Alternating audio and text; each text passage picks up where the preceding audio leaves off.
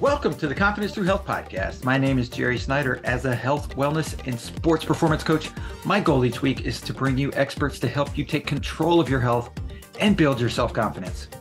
Thanks for including me today on your journey to better health. I want to say thank you to Social Media Cowboys for sponsoring this week's episode of the Confidence Through Health podcast. If you need help with a website, if you need social media needs for your business, if you need help with AdWords, SEO, all those things that you know you should be doing, but you are too busy to do, or you're too confused about, they are the experts that you need in your corner. If you're interested in launching a podcast, such as mine, they help me edit my podcast and do a fantastic job making sure that all of the technical side of it is handled, and we launch a nice, neat, edited podcast episode each week. So I want to thank Social Media Cowboys for their continued sponsorship of the Confidence Through Health podcast. You can find them at socialmediacowboys.com, or you can find them as well with other sponsors at confidencethroughhealth.com. So thank you, Yogi Aaron, for being a guest on the Confidence Through Health podcast. Thank you for having me on. I appreciate it. So, a little background about yourself before we get into the meat of what we want to talk about, which is stretching and the ideas about how to do it and what to do and if you do it and is it needed and all of that. But you were just telling me it took you 25 years to figure out what you're now teaching. So Yes. what instigated that initial, okay, there's a problem I need to solve? Yeah, that's a great question. Growing up in Northern Canada, I was very athletic. I went to an all boys boarding school where we did dog sledding. We snowshoed 35, 50 miles. So if you're Canadian, that's or if you're metric, that's around 75 kilometers. Right. I was also a cross-country trail runner, which is a little different than a cross-country runner. Right. I was very athletic, ice hockey, football, soccer, volleyball, you name it. Yeah. And also canoeing. We did like 3-week canoe trips at the end of every year. And so by the time I graduated, I was 18, and I remember feeling very tight. Mm-hmm. And especially since I wasn't using my body as much, that tightness was really settling in. I was starting to join the workforce, and but I was also still very athletic when I could. And so I decided I needed to start doing yoga to stretch. So I was one of these millions, if not billions, of people that associates yoga with stretching. And I separated my workouts from my yoga, and I started doing stretching yoga. So when I refer to yoga back then, for me, it was stretching. So I'll just say yoga from now on. Right. But I started doing yoga, and I immediately hurt my back. Not in yoga, not when I was doing the stretching, but just in my regular life. And just everything else, yeah. Throwing my back out, and at 18, thinking to myself, holy Mary, Jesus, and Joseph, this is what getting older feels like. At 18. And so I was just like, what? So what was the solution? The solution was to stretch more. So I did, and I started getting into different styles of yoga that was literally hell-bent on bending me. And every time I would go to a yoga teacher and say, like, I've got back issues, it was like, listen to your body, take it easy. But we need to open your back. We need to open your hamstrings. Your tight hamstrings are putting pressure on your lower back, which, by the way, is bullshit. And then also we need to just stretch out everything, open those hips. So I did. And I really started to cement in my belief system that in order for me to be pain-free, I needed to stretch and stretch very deliberately. Over time, I started developing practices, which is very akin to what is being taught out there is yin yoga, which is like long holds Right. for long periods of time to really Yeah. elongate the muscles. To make a long story short, I started developing more and more chronic pain. Hmm. And over the years, I started developing a series of issues. I had to hang up my hiking shoes because my knees started crapping out on me. Right. Really big time, like big time. Not just like, Yeah. oh, my knees are sore, but like I can't walk for 5 days afterwards, Yeah. sort of issues. Searing neck pain, shoulder pain, of course, lower back pain. Right. And it all sort of came to a head about 6 years ago now when I had pain so badly in my lower back. I had to go to an emergency room of a hospital when an orthopedic surgeon told me I might need to do or might need to have a spinal fusion in my Hmm. lower back. Right. And that was kind of a come to, Jesus moment for me because I had been doing yoga all these years to stay young and healthy Right. and pain free. And yet nothing was working. And it's kind of crazy, that I never kind of questioned the practice before. I always thought there was something wrong with me. I always Right. thought that I was fundamentally not stretching enough. I was fundamentally not dedicated enough. I was Yeah. fundamentally lazy. Yeah. All of these stories to justify, and that was at that moment I realized I need to ask the question, what don't I know? I have Yeah. been giving this my best shot more than anybody I know. I should not be in the emergency room. And that kind of question led me to somebody who I had been working with over the years who had been doing muscle activation Hmm. technique on me. And so MAT is basically, and I don't want to speak too much out of school because Yeah. I mean, I'm trained in it, but I don't want to say something I shouldn't say. But it's Right. basically a diagnostic tool to check if muscles are working. And if Right. they're not working, we have a way of getting them activated. Right. And so that's kind of like the lane that we drive in muscle activation technique. And so I talked to Eric, my friend who does this, and I went to go see him shortly after I ended up in the hospital. And he showed me what happens when we stretch. He showed me what happens when muscles are strong, Mhm. neurologically strong. I should really preface it by saying Right. neurologically strong. Right. And when we say neurologically strong, there's a feedback loop between the brain and the muscles. And so when we stretch, that feedback loop gets cut. And so Right. what he did was got my hip flexors strong. And then he did something where he passively stretched me, quote unquote, and the muscle then became weak. And when I felt the difference between strong and weak, Hmm. that was like a big light bulb moment for Right. me when I went, oh my God, I am, first of all, I'm never stretching again.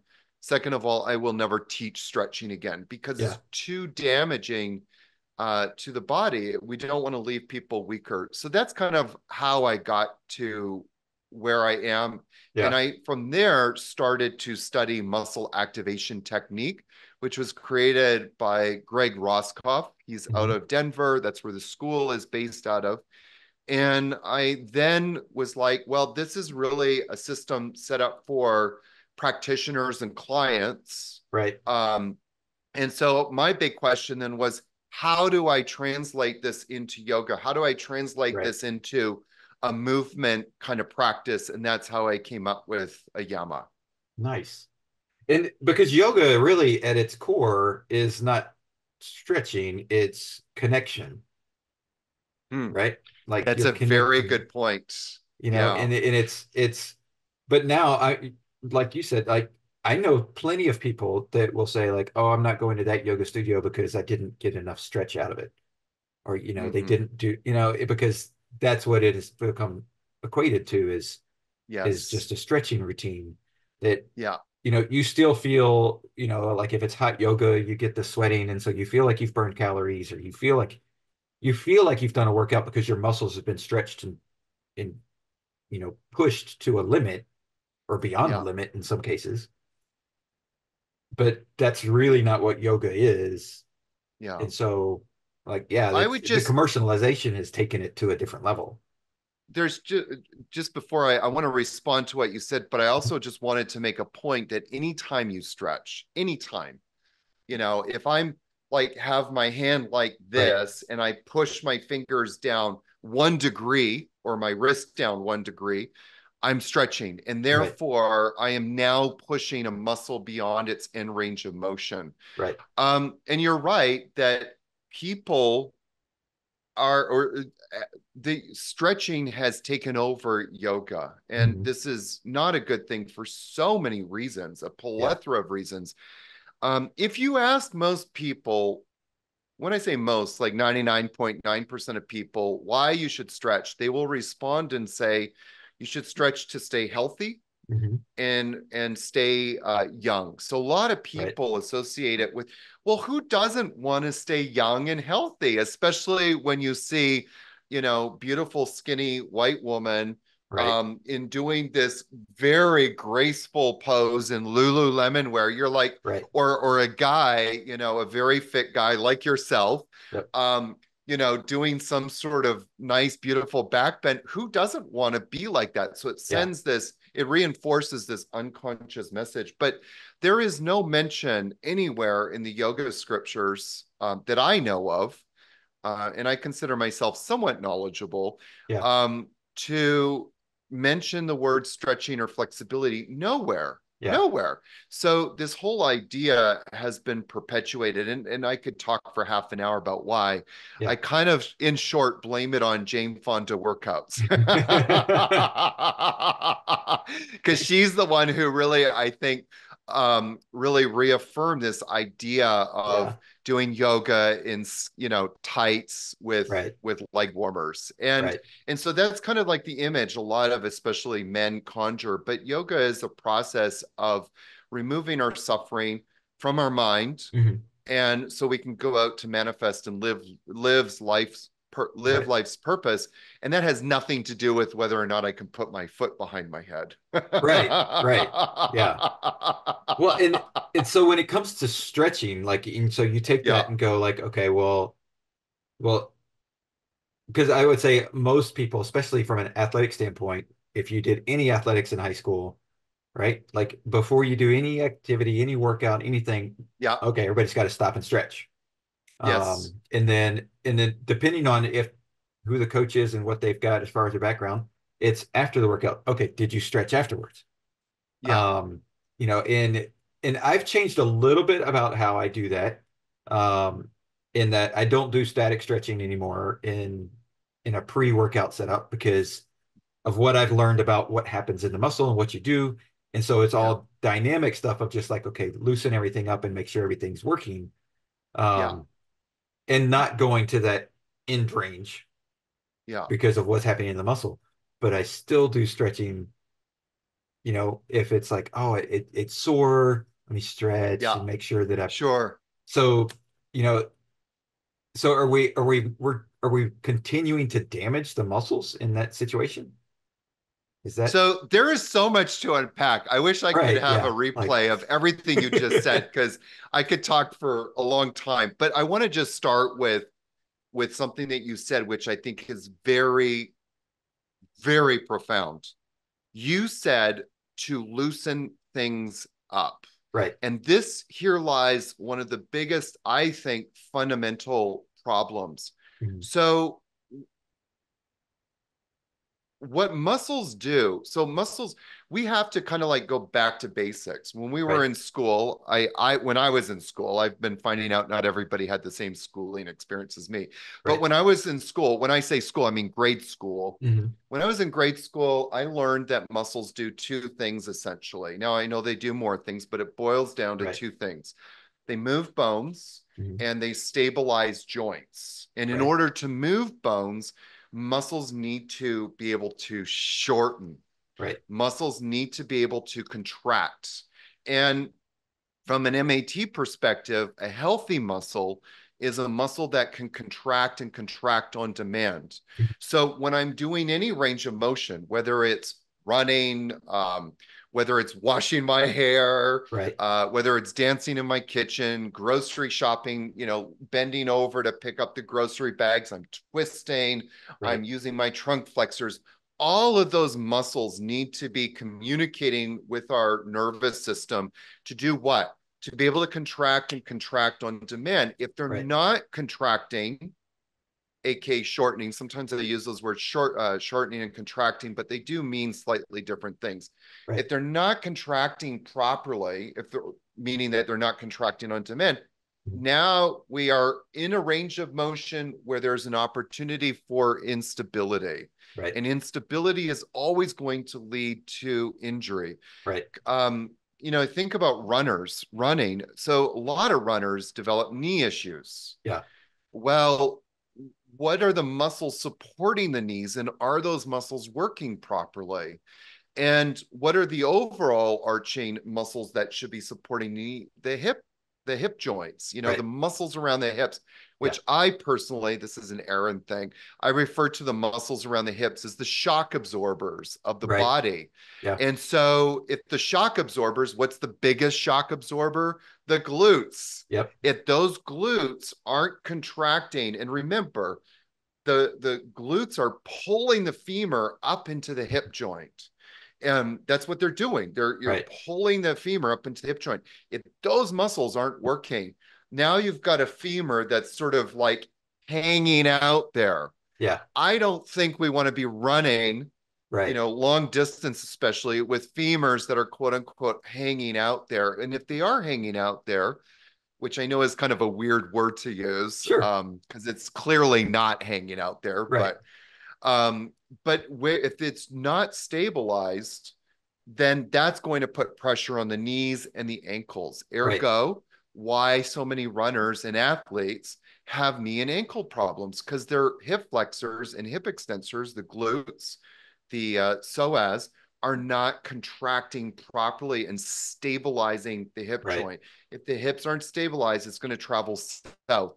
Yeah. So we have to reframe this idea of loosening things up. I think it's a word that we need to get rid of. One of the things I constantly see out there, especially in the yoga world, is, opening hips weekend, Right. come and open the hips. Well, if you think about that biomechanically, open hips is dislocated hips. True. So the one thing I do sort of, and I'm going to say this sort of, I'm going to preface it by sort of, because I don't know what you exactly mean, but Yeah. I think I'm going to congratulate you for stepping into the realm of dynamic stretching Right. more. And I don't like to call it dynamic stretching because, again, it has a word stretching. Sure. And that kind of sets up this idea. But dynamic movements, dynamic activation, Right. before we are exercising, to start, what we're trying to do is reinforce this neuromuscular connection. Right. We're turning muscles on.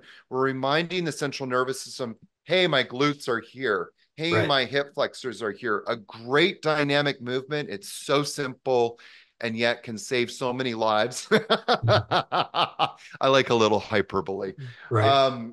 That is just when you're standing, you grab a tree or a lamppost or a fence to stabilize yourself. Just lifting one knee towards the chest, Right. just standing, Yeah. lift one knee up, hold it there for a few seconds, lower back down, instead of grabbing the knee and Right. trying to force the knee up.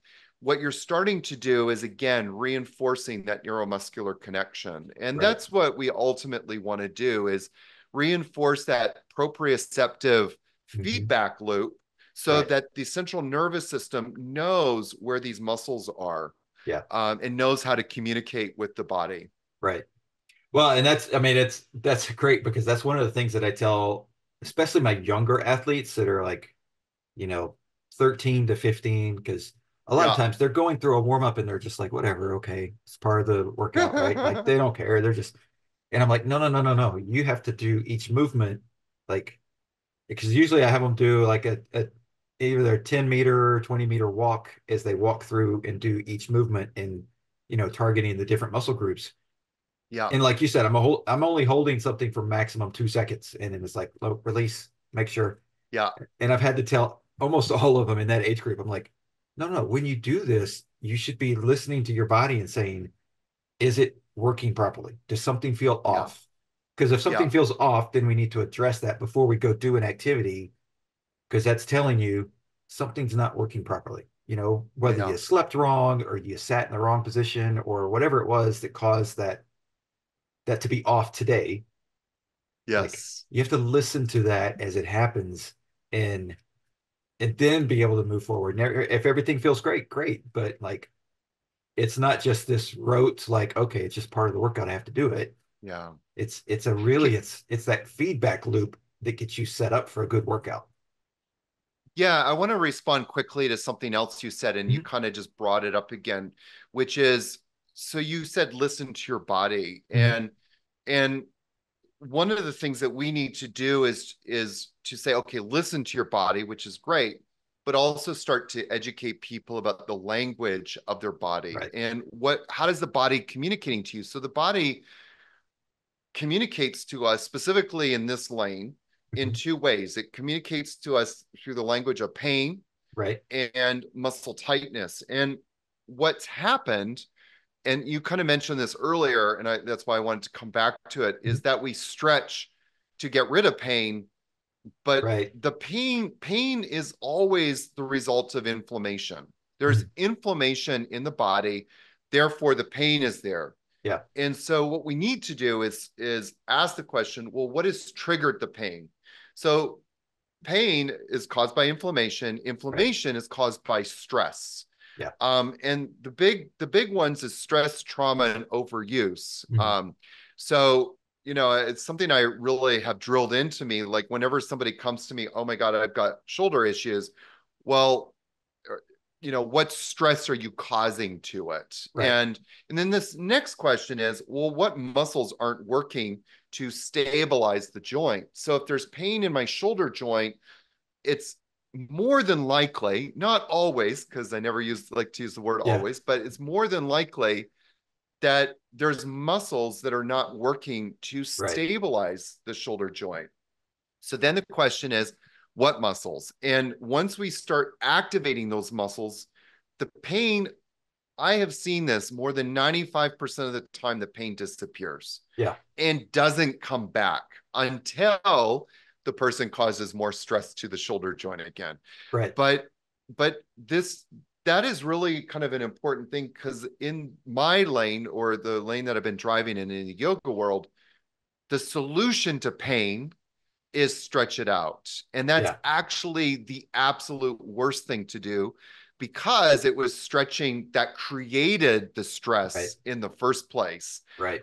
by doing a lot of different things, but primarily turning off all the muscles that are supposed to be supporting the joint of the body. Yeah. So that's going to just perpetuate the problem until you're like me and end up in the hospital Right. with an orthopedic surgeon wanting to do surgery on you.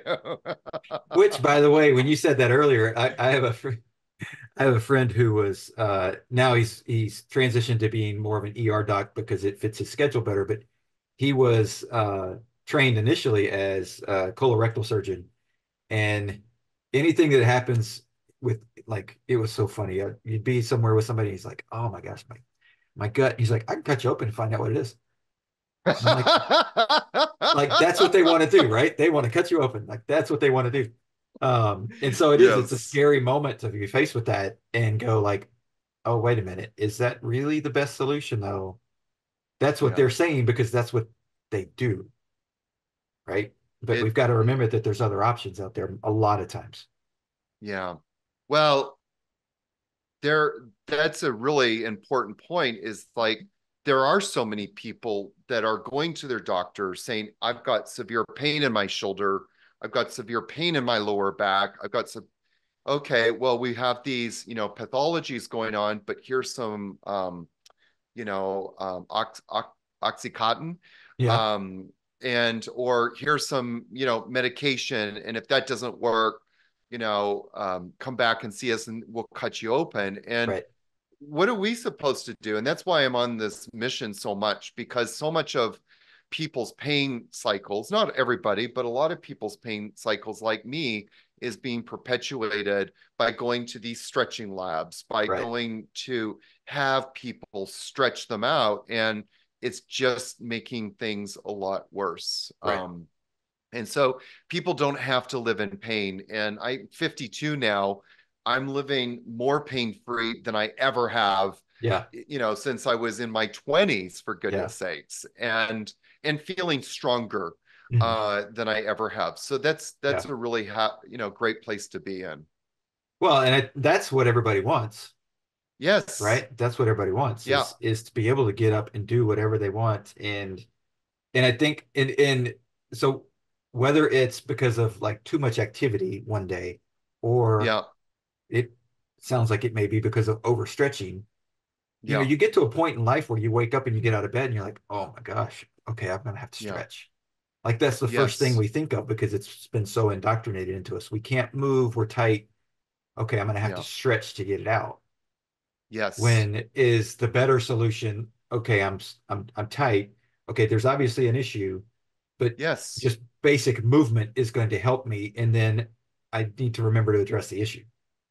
Well, muscle tightness. So I said earlier, the body speaks to us in there's two things, Mhm. or what two of the ways that it communicates: muscle tightness and pain. Right, So I talked about pain.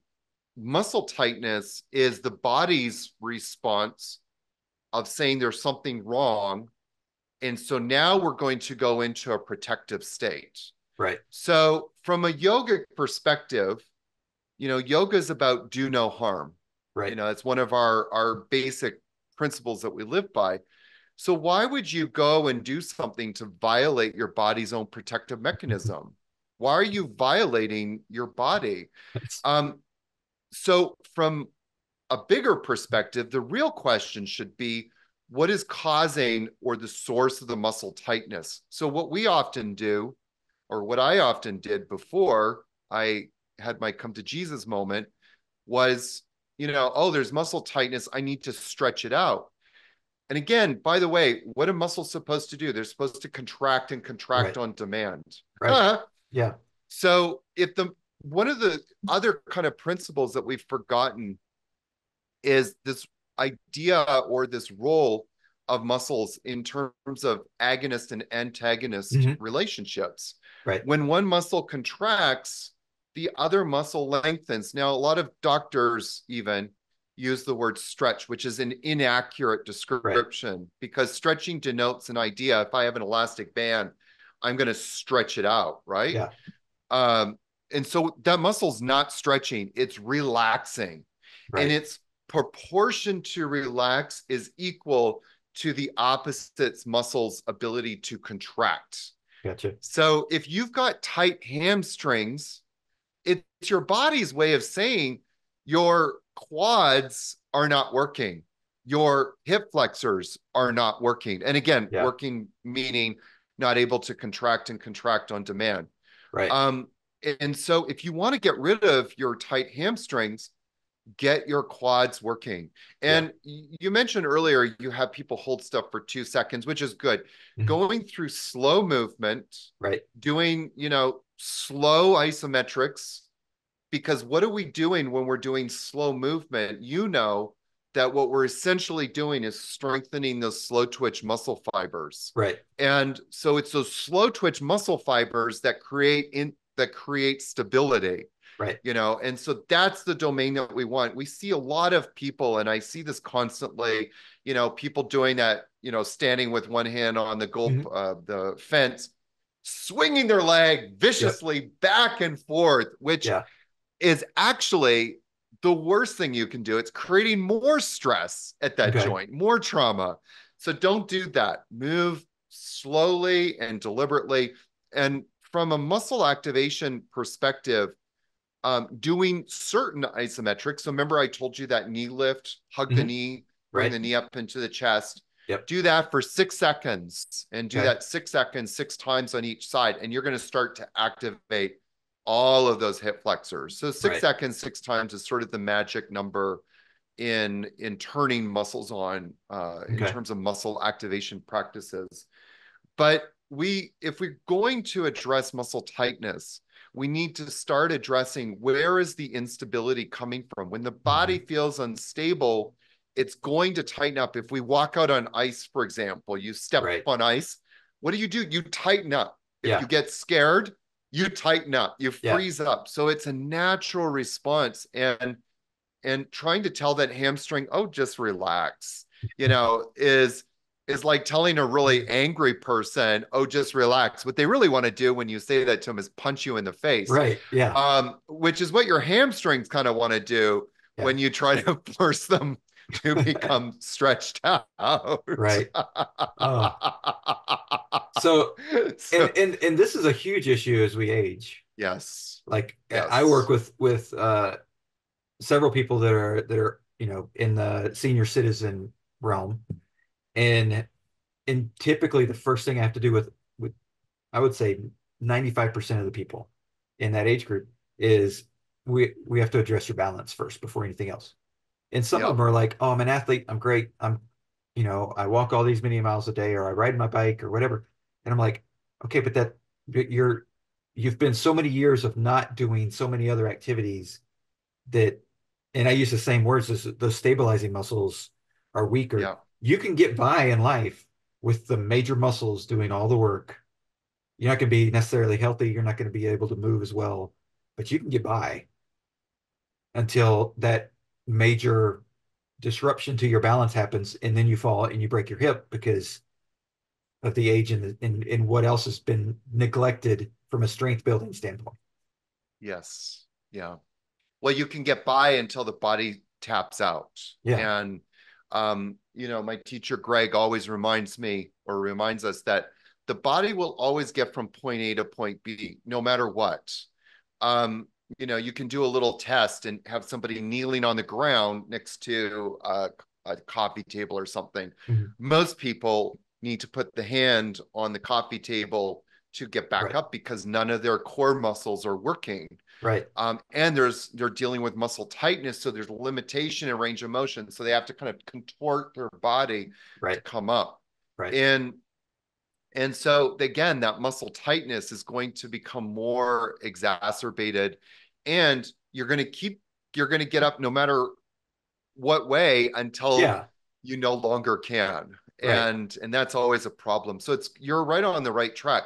The core stabilizer muscles, because so many people are walking around with core stabilizer muscles that are not, again, contracting on demand. Yeah. A lot of tightness starts to appear in the body. I can't tell you how many times it's happened to me personally, but I see it in other people where their hamstring tightness disappears as soon as the core muscles start working. Again, contracting on demand. Right. As soon as we get the core muscles firing up, activated, tightness starts to disappear in the shoulders and in the hamstrings. Right. And so because these guys aren't working properly, and the core stabilizer muscles, one of the main functions which doesn't get talked about enough is their ability to rotate. Their trunk and spine rotators. So if they're not working, that's creating limitations in range of motion. Right. Then the body's going to be like, I don't want to turn here. I'm going to tighten up my, where I can. Yeah. And it's fascinating to me to see like how much tightness disappears in the body once this, our stabilizer muscles are activated. Yeah. And so like one of the things you keep talking about hamstring tightness, and one of the things that's a hot topic in long distance running is hamstring tightness. And you've got to stretch them out, you've got to make them loose, you've got to make them like all this stuff. But then you also look at, okay, well, some of the top marathon runners in the world, like they're not coming close to touching their toes. Yeah. Right. And so it's like, and so that's what's clicking in my head is like the tightness, we should be describing that more as a relative term to each other versus the ability to stretch and complete an activity. Does that make sense? Absolutely. And the hamstring tightness is often a symptom of the glutes not working. And again, I already mentioned the hip flexors, but if the glutes aren't working, Now, remember what starts to cause muscle tightness and then pain? Stress, trauma, and overuse. If you Right. have the glutes tapped out, if you have the hip flexors tapped out, the body has like an oh crap moment. Right. I'm going to tighten anything up and I'm going to try and restrict range of motion because we don't feel stable. And then you end up dealing with hamstring tightness. And then the Right. hamstrings are tapping out. Yeah. And a lot of these runners are getting, calf problems. Hmm. And even sometimes in extreme cases, calf muscles tearing. Right. And so, what's fascinating, and this happened to me a few years ago. So that's why I know something of this topic. Hmm. I was doing running and nothing major. I was, just 5 kilometer jogs, very Yeah. easy on the beach. I live on the beach in Costa Rica. Yeah. And I would go out on these jogs and I started developing severe calf cramps. That's why I know about this. And so I went to go see Eric, and he was like, your glutes aren't working and Right. your hamstrings aren't working. Now your calf muscles are trying to work hip extension. Right. They're acting as the hip extensors, which it should not be happening. Again, it goes Right. back to body's going to get from point A to point B no matter what. But your calf muscles, which are really small compared to Hmm. the hamstrings, the four Yeah. hamstrings, and the glutes, glute Right. max, they're really small. And so when these major muscles aren't working, it's going to go Hmm. downstream until, then you're going to tear your calf muscles. He said, you're lucky you didn't tear your calf muscles. Yeah. Yeah. Well, what you're describing is actually something I just lived through because I tore my Yeah. Achilles in February. Um, yeah. So it was a small tear, interstitial tear. And so I'm able to run again. I'm back like after treatment and everything. But yeah, Yeah. that's what we had to go back up the chain and go, oh hey, your Yeah. glute stopped firing a long time ago. Yeah. And so I was like, oh, okay. Um and Well, a lot and of runners end up getting runner's butt, and yeah, which are, a flat ass. yep, And a lot of that is because they're running, but the glutes aren't working right. and they're not even doing anything. So they're kind Yeah, of like literally atrophying as you're yeah, running. And so it's one of my top things for runners, like get your glutes working, get your hip right, flexors working, and stop stretching. right. Well, yeah, I'm gonna stop the stretching piece because I've already been working on the glutes, trying to get the glutes to do more and more, Yeah. in trying to listen to my body tell me, okay, wait, I'm feeling more work being done elsewhere than where it should be, right? So it's like, okay, calm down, Yes. make sure everything's working properly. Um, but no, it's very true, and like you can see it if you watch any track, like the professional level, college level. Watch a track meet and look at the difference, not just the upper body muscular. Yeah, okay, a 100-meter runner is going to be more muscular upper body. They're doing more there, but specifically look at the glutes of a long Yes. distance runner and a sprinter, and you're going to see a massive difference. Yeah. You know, Absolutely. yeah, Absolutely. and and so on the if somebody's out there and they've got that, oh, they're like, okay, I've got muscle tightness and I've been stretching, and like now I'm not supposed to stretch. Like the obviously the fear is, okay, that muscle tightness is going to get worse. I'm not going to be able to move. I'm going to be right. Like besides seeing somebody that understands this, right? Connecting with you and going, okay, like, okay, you understand this, talk me through this. Like, what is that expectation of like that muscle tightness if we address it? Everybody wants to know like how quickly does it go away? How quickly does it come back to function? And obviously there's a degree of Muscle severity in there. tightness goes away immediately when you are, activating muscles. Like Mhm. you, you, you, you will feel and notice a response very quickly when you get, like, for example, with the hamstrings, if you start getting the hip flexors to start working properly in the quads, and there's some simple things to do that. I Yeah, mean, it's not complicated. You'll notice a huge difference right away. But one of the things that, people need to understand, if you've got muscle tightness, you've got muscular weakness. right. The muscle that's tight is weak, And again, weakness is described or defined as muscles that do not have the ability to contract and contract on demand, meaning that that neurological connection is not there. And if you stretch, you're actually now becoming weaker because you're creating more stress, which is shutting the muscle down even more so. And by the way, you haven't brought this up, so I'm going to bring it up. Yeah. But especially for a lot of your listeners that are a little bit like, Aaron is full of crap. He doesn't know what he's saying. He's just saying stuff. There's documentation out there.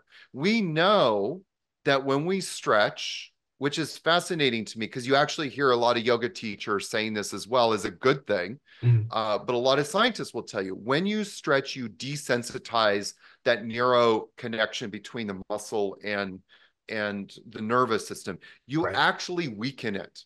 Yeah. Does that sound like a good thing to you? Right. No. I mean, if your goal is to get the muscles longer, okay, but remember, muscles aren't supposed to get longer. They're supposed to get shorter. In order to do their job. So there's a lot of science out there. And one of the articles or studies that was done, which I often quote, was done by Lenox Hill Hospital in New York, that did studies on athletes and found that when athletes stretched, their muscles shut down for about 30 minutes. Okay. You know, they didn't turn back on for 30 minutes. Yep. So if you're going out, you're a football player, you're a soccer player, you're a long distance runner. Do you think that starting out from a weakened place is a good idea? I don't think so. Yeah. So if you don't stretch right away, you're starting out, weak. Yeah. Or stronger, sorry. If you don't stretch, you're starting out from a stronger place. But that's the important part of this whole puzzle is that if you've got tight muscles, if your muscles are tight and you're not addressing that neurological imbalance, and by the way, it can be as simple as just doing some simple movements of standing really tall and just actively bringing that knee to the chest or lifting that straight leg out in front of you 30 degrees up. Like, it doesn't have to be complicated. Doing dynamic movement doesn't have to be complicated. But if you can get those muscles turned on, you're going to get stronger. A weak muscle is going to get weaker when you start doing activity, but a strong muscle is going to get stronger. So what I would say to people is that you will start to notice the muscle tightness disappearing. Now, does that mean that you're going to put your foot behind your head? Probably not. Yeah. You probably are not going to be able to get your foot behind your head. But my always question is, why do you need to put your foot behind your head? Well, yeah. So I mean, that's a whole that doesn't necessarily need to be the goal. But so one of the things that drew me away from the static stretching before a workout was just through different research and stuff, I learned that when you're static stretching, like you said, you're trying to lengthen the muscle, you're doing all those, but you're also you're pulling glucose out of the muscle. And I was like, well, I want glucose in the muscle so it will fire. I was like, so I don't want to do that beforehand.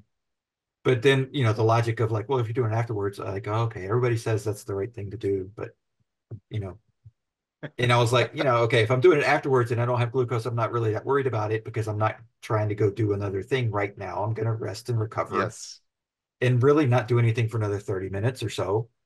And so that when you said that connected some dots for me too about the time frame of like, oh, well, yeah, it takes you that much longer to rebound because that's how long it takes the glucose to get back in there to go, okay, now I'm ready to go again.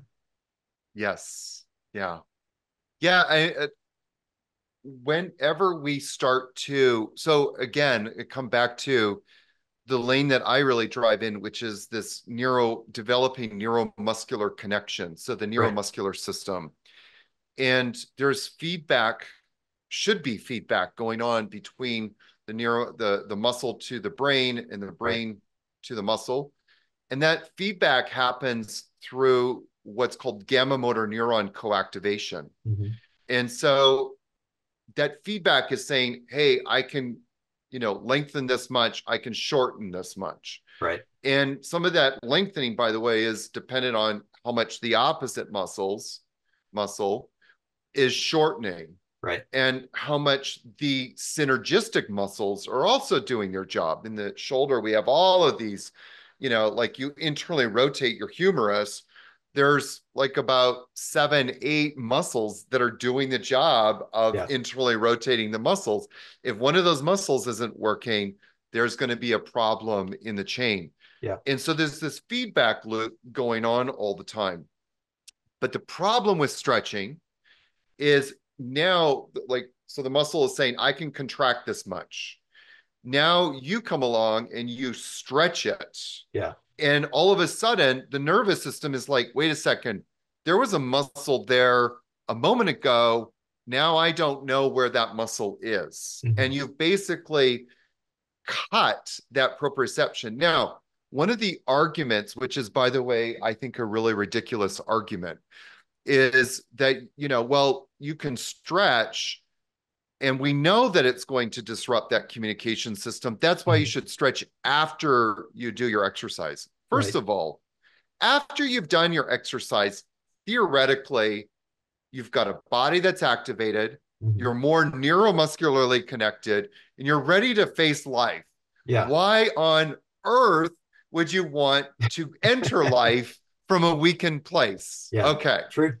Just put a pin in that for a second. Yeah. Second of all, why do we need longer muscles? Like there is no evidence that I've ever seen to suggest that lengthening muscles or forcing muscles to become longer improves muscle function. And I want to say this just for the cheap seats at the back, because a lot of people don't hear what I'm saying. Right. What I just said was there's no evidence to improve the function of a muscle. Again, muscles should shorten to be able to move bones and stabilize joints. And so a lot of people are like very fixated. Well, muscles become stronger when they are lengthened. There's no evidence to really support that. Right. And more to the point, there's no evidence to say that it improves the function of a muscle. Yeah. So there's no, like, the whole idea of stretching afterwards in forcing a muscle to lengthen, it's just preposterous. But every time we do stretch, we disrupt that communication system. And what we want to do is make sure the communication system is working. Yeah. If the communication system is disrupted, guess what the result is? Tighter muscles. Oh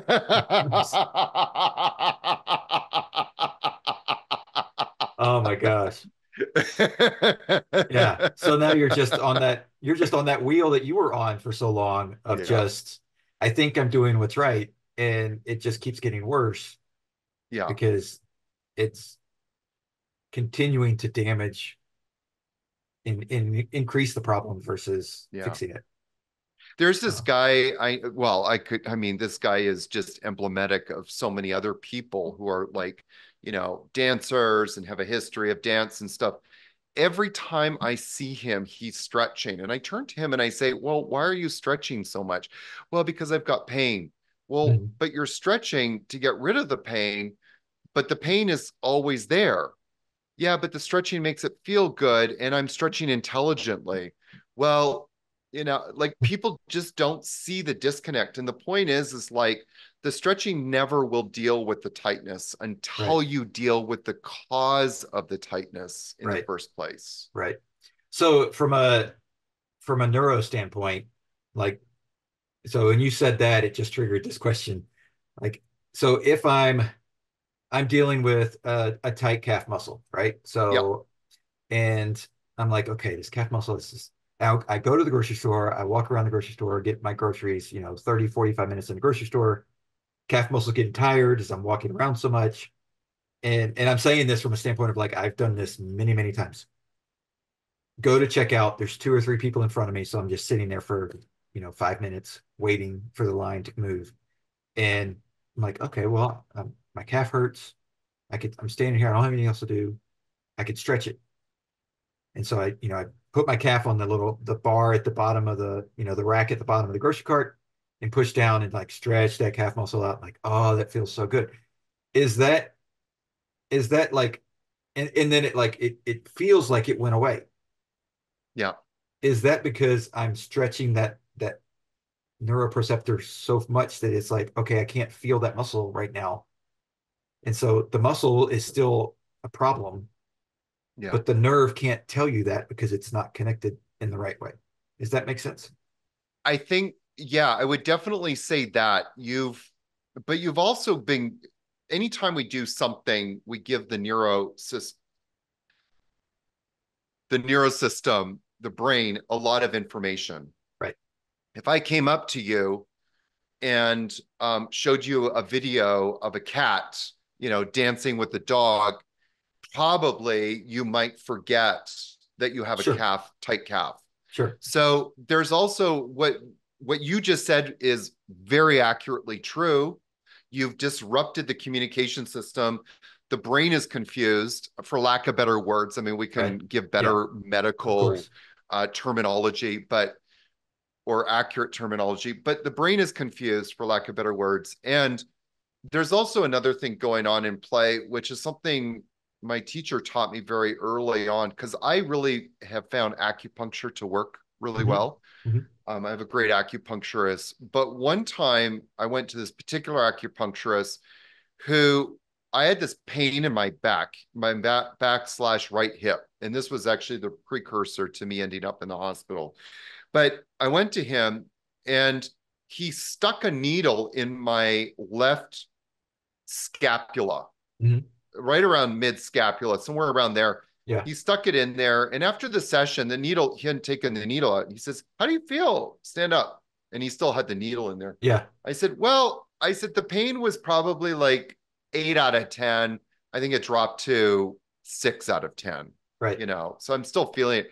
He went in and he started moving the needle around. Yeah.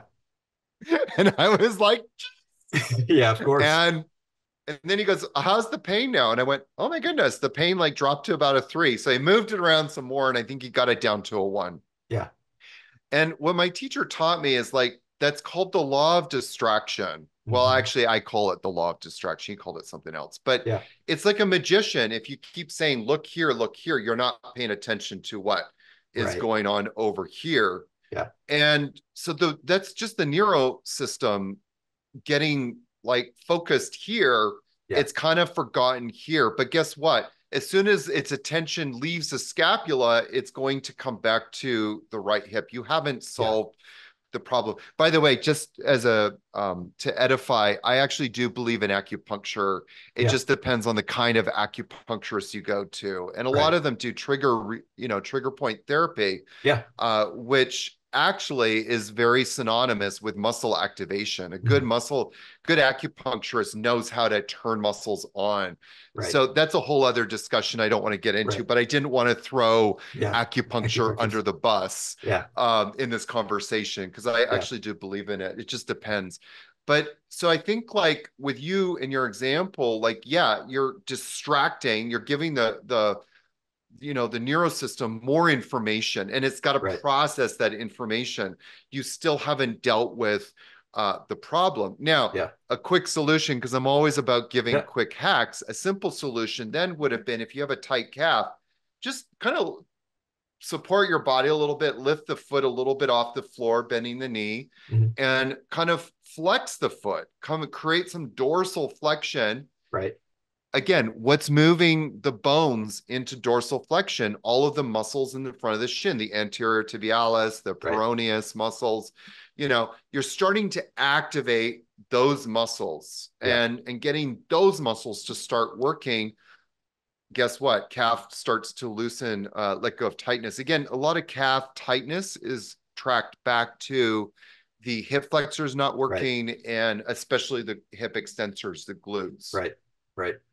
And so, and that was another thing you were talking about earlier that came into my mind, is that instead of doing the static stretch of, right, like I've got tightness, okay, let's go just hold this stretch for 30 seconds.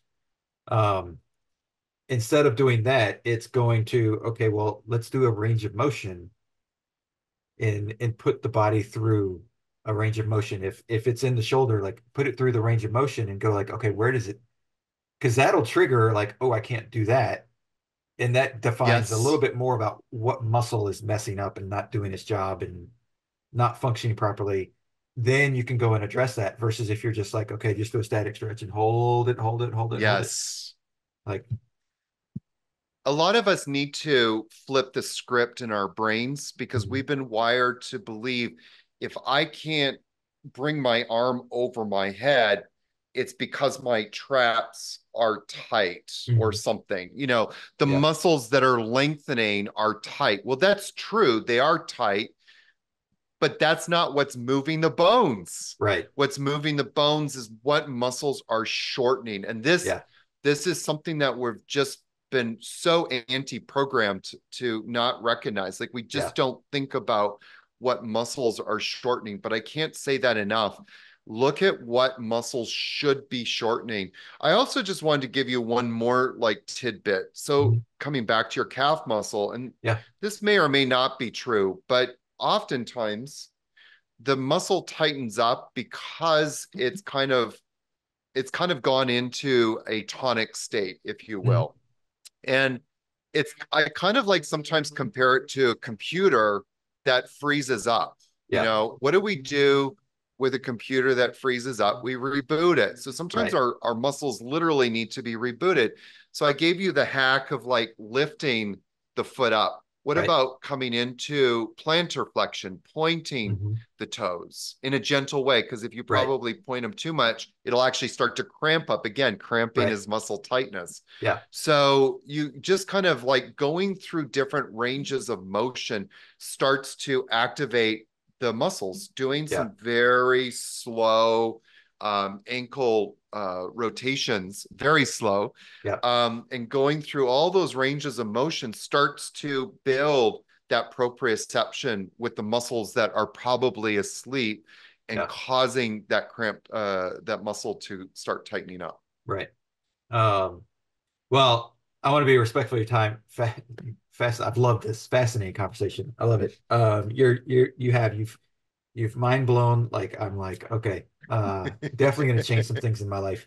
Um, in not just me personally, but how I teach other people how to do things because, um, like everything from what I know from an exercise physiology standpoint is like it's 100% like logical. It makes complete sense. Yeah. And it's just, yeah, I think it's one of those things that happens with athletics, especially that it's just like, no, that's not the way I was taught. So we're just going to do it this way because the Yeah. research hasn't made it down to the coach that's at the starting level, whether you're 5 or 8 or 12 years old, those coaches, it hasn't made it there yet. Yeah. So, Well, it's just, unfortunately, there's a lot of things, and we can, bring up other examples of in sort of the world conversation where we just say things over and over until people believe it's the truth, mhm, you know? mhm. And stretching, unfortunately, is one of those things where it's been so locked into the human psyche since what I think probably around the 80s, maybe Yeah, even 70s, yeah. where it's just been perpetuated. And I think it's just snowballed to Mhm. a point where you can't turn on the news now these days without some quote unquote expert, Right, who, by the way, isn't an expert in muscle function, right, to perpetuate, oh, you should stretch. If you ask your doctor, like you're like stressed out, you're dealing with some pain in the shoulders, he's going to say to you something like this. Well, I heard that yoga is really helping a lot of people. You might want to give that a try. Well, right. because it's a doctor saying it, it Mhm. automatically lends credence to my doctor said I should do this. No, Right. he didn't. He said that he had heard Yeah, it was helping. And so these kind of mores get yeah. get more cemented. And so I'm on, at least thank you so much for having me on Of course. to be Yeah, able to have this conversation. And at the very least, I hope that your listeners uh, get some useful information and at the very right, least think about things. And the big question is what I'm doing making me stronger or weaker? right, And that's what we have to be honest about. Is this right, helping me or is it debilitating me? right. So for that person that does want to connect with you, what's the best way to do that? Are you on social? Is it website? What's the best way? Well, two ways that they can connect is I think I gave you a link, but if not, I'll give you a link. It's my free 7-day pain-free series that they can, Cool. tap into. It goes through the 7 major muscles that we need to have strong in our life. I go through all the 7 major muscle systems of the body. And talk about glutes, hip flexors, that sort of thing. And I give people simple hacks to start getting, and if they're interested, then they can go from there and learn more. They can go to my website, yogiaaron.com, or reach me on Instagram. I always am happy to answer questions if people, message me. It's Yogi Aaron on Instagram, and I'm always available there. So I love to help and work with people with that. Awesome. Well, and you can tell that through your passion about what you're doing. And I'll put all those links in the show notes so people can easily get to it and connect with you and stop stretching, as your book is called, and start living a functional life, right? Because we want the muscles to function, like you said, and that's a big part of it. And that bleeds into so many other things. If your muscles are working right, there's so many other pieces of life that fall into place. Yes. So, we live happier. When we're in pain debilitates the intrinsic wisdom of our passion and soul, physical pain. And so that's why I'm on such a mission to help people live pain-free. Yep. That's awesome. Well, I commend you on it. And if there's anything I can help you with in the future, don't hesitate to ask. Oh, thank you so much. I appreciate it. And I appreciate you. Thanks for checking out the Confidence Through Health podcast. Please subscribe, post a review, share this episode with those you love who need a little extra help with their health journey. Visit allinhealthandwellness.com to learn more about the coaching programs that I provide. All episodes are produced by the Social Media Cowboys, your source for all online marketing needs. Go to socialmediacowboys.com for more information.